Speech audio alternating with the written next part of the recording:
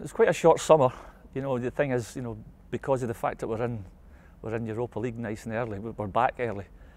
But the first 3 or 4 days have been very encouraging. There's always that wee sense of anticipation. There's a wee bit of nervousness about the players. You know, there's some new arrivals. Not as many as last year, so that we've got more of a settled squad.